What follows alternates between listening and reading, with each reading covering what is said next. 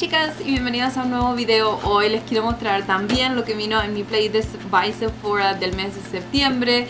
Como ustedes saben, hace algunos meses que he estado haciendo unboxings y también he estado haciendo diferentes desafíos de terminar productos de esta cajita. Si ustedes quieren ver lo que ha venido los últimos 3 o 4 meses, se los dejo por aquí arriba. También si quieren ver algún tipo de desafío de terminar estos productos, también les voy a dejar otra playlist por aquí arriba. Como ustedes saben, esto es una suscripción que sale $10 más taxes, o sea, alrededor de unos $10.89 viene saliendo al mes, por lo menos aquí en el estado de Utah. Y recibís aproximadamente 6 productos, si no me equivoco, incluyendo una muestra de perfume que viene gratis todos los meses, que no cuenta como parte de las muestras que ellos te van a enviar. Esto ha sido una suscripción que me ha ayudado a ver muchos productos que muchas chicas están hablando de ellos aquí en YouTube, y probarlos en un tamaño muestra me ha ayudado a decidir si es algo que vale la pena o no probar para mí.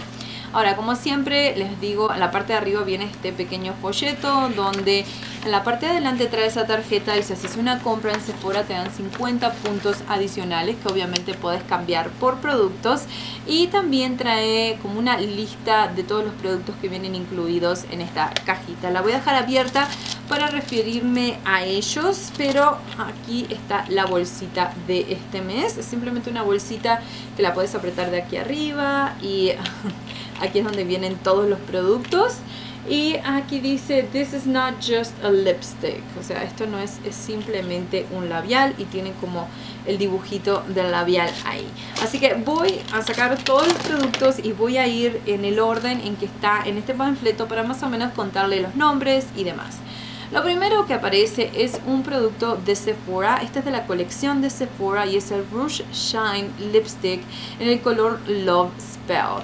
Esto se supone que es una fórmula de labial que tiene brillo. Y como pueden ver, ahí está el empaque, súper adorable.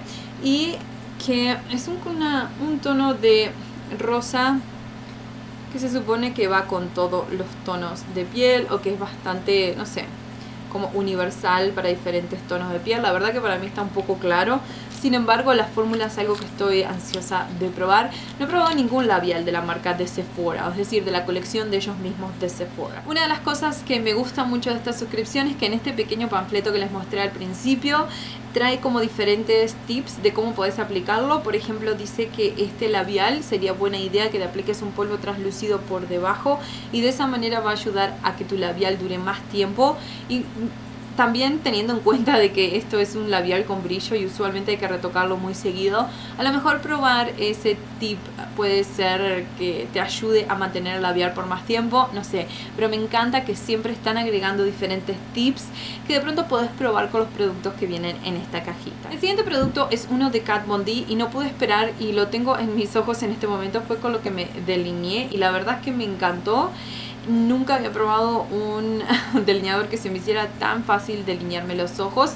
Este es el Kat Von D Tattoo Liner en Trooper. Esto se supone que es a prueba de agua, que tiene una punta en forma de, o sea, con pelitos tipo brocha, y que ayuda a ser más preciso por su forma y a hacer que sea mucho más fácil de delinear. Obviamente es un tamaño muestra, pero me encantó, y definitivamente desde la primera aplicación como que me quedé enganchada para comprar el tamaño completo. Ahora, el siguiente producto es de Anastasia. Yo ya tengo uno en tamaño completo, me encanta, y de hecho casi lo termino. Este es el Anastasia Beverly Hills Brow Gel.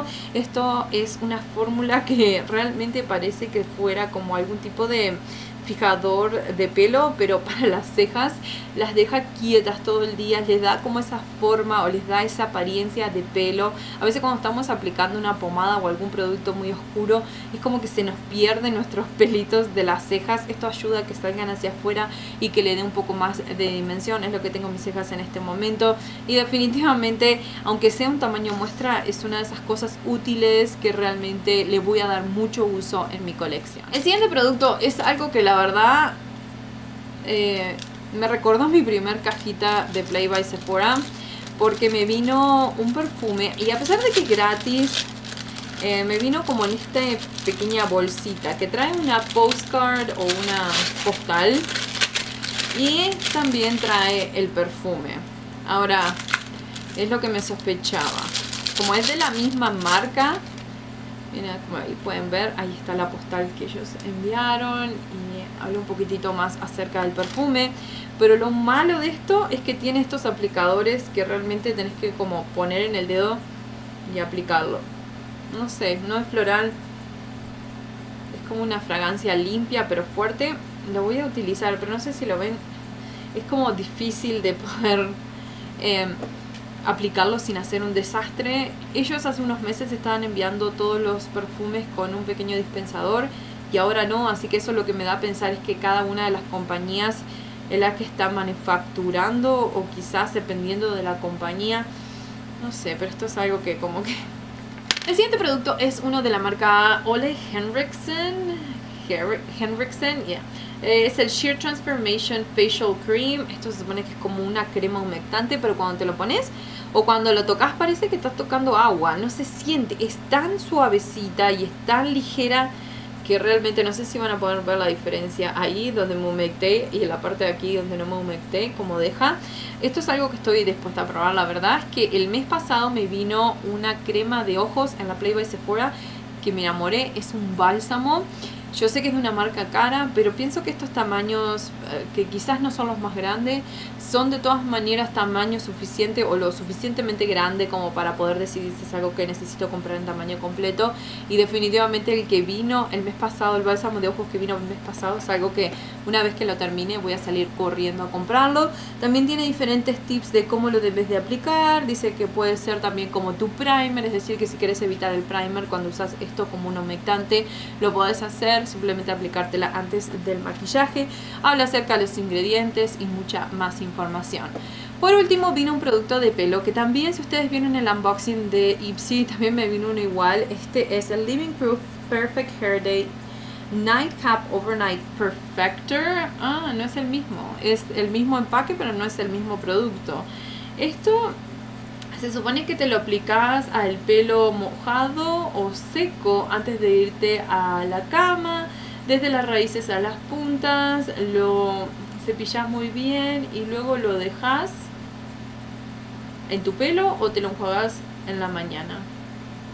No sé exactamente qué es lo que hace, pero lo voy a leer más acerca de este producto, voy a ver exactamente para qué es lo que se supone que funciona y luego les cuento un poquitito más. Qué bueno que tengo dos productos de esta misma marca y de esa manera como de pronto los puedo usar juntos y ver si hacen alguna diferencia también. Yo como vi el mismo empaque me pareció que era Perfect Hair Day. Debe ser la línea, no el producto en sí, porque en el otro también decía lo mismo. Así que bueno, chicas, eso fue todo por el día de hoy. Cuéntenme si ustedes están recibiendo esta cajita, cuáles fueron los productos que ustedes recibieron. Sé que muchas estamos recibiendo diferentes cajitas, dependiendo de lo que pusiste en tu perfil. Si tu piel es combinada, si tu piel es grasa, si tu piel es seca, vienen diferentes productos, por lo menos en las últimas 2 o 3 cajitas. Así que déjenme saber cuáles son esos productos que les llegaron a ustedes y cuáles fueron los que les gustaron. Así que les mando un beso muy grande, gracias por acompañarme hasta el final y nos vemos en el próximo video.